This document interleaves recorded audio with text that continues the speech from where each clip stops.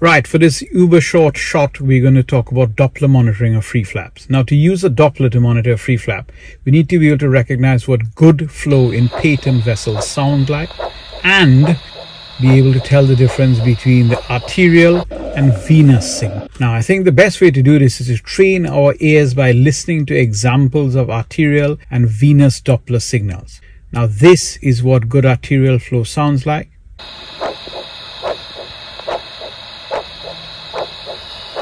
Note the rhythmic pulsatile arterial signal, and this is what good venous flow sounds like.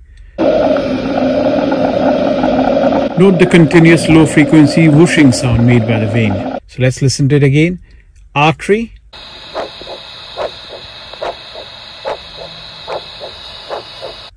and now vein. I hope that's useful. Happy flap monitoring.